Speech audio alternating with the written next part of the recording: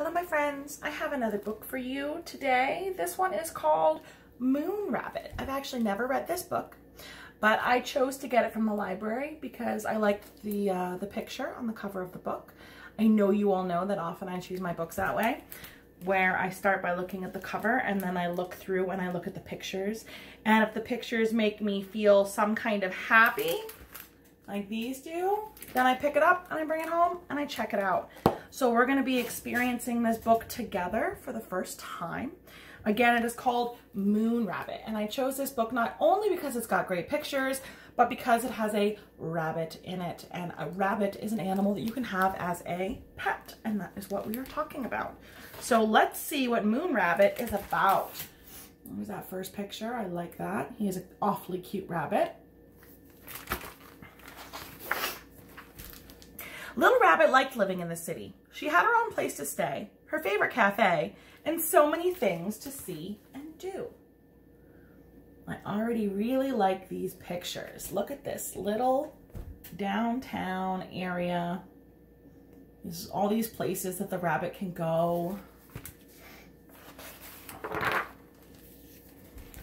But at night, when everything was quiet and Little Rabbit was all alone, she would look up at the moon and wonder if there was someone out there. Someone she could play with, laugh with, have fun with, someone just like her. It would be nice to meet someone, to meet another little rabbit, she thought. Let me open up my curtains, friends, get a little more light in here. Woo! There we go. Now you can see those pictures much better. Excellent. Ooh, this next picture is beautiful. When the city became very busy, Little Rabbit would go to the park and read her book.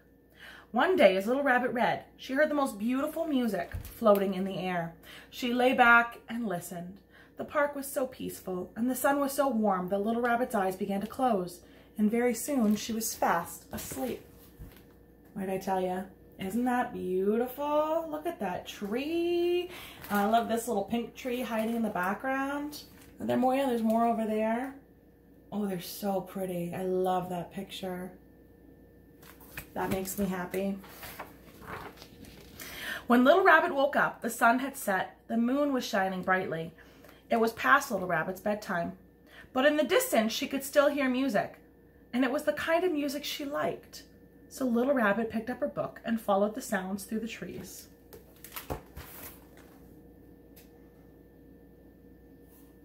There she goes. And there she saw a rabbit, a brown rabbit who was playing a guitar, making music that made Little Rabbit want to dance. So she stayed for a while. Another rabbit. She was hoping to meet another rabbit. That's so exciting.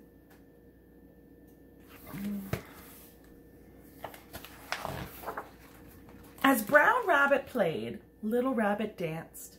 Then Little Rabbit told tales of the city and Brown Rabbit listened. Together they watched the changing moon until the birds sang to the morning. And for a while, Little Rabbit forgot about her life back in the city. She made a friend. That's so exciting, friends. And one of them lives out in the country and one of them lives in the city. I wonder if Little Rabbit's going to go back to her home in the city.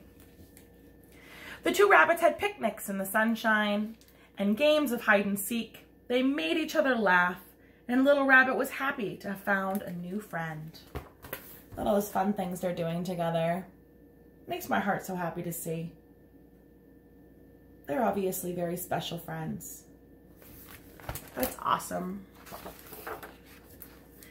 But then one dark night, Little Rabbit saw the city lights glowing in the distance and suddenly felt sad. The city is so beautiful, she sighed. Brown Rabbit was quiet. How could anything be as beautiful as the moonlit park, he thought. So White Rabbit really does want to go back to the city because she finds it so beautiful. And he's confused. He doesn't feel like anything could be more beautiful than where they are. So I wonder what they're going to do.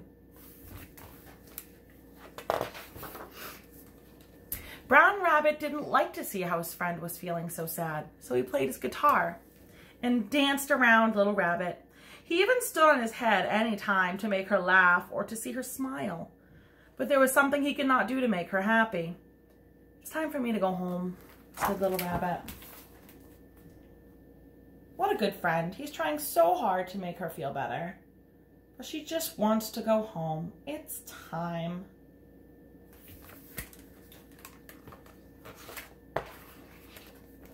So early the next morning, Little Rabbit returned to the city. She said goodbye to the brown rabbit, hopped in a car, in a taxi cab, and went back to the city.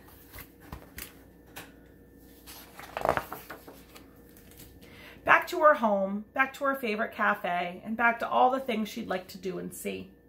She no longer gazed at the moon and wondered if there was someone out there, another little rabbit just like her.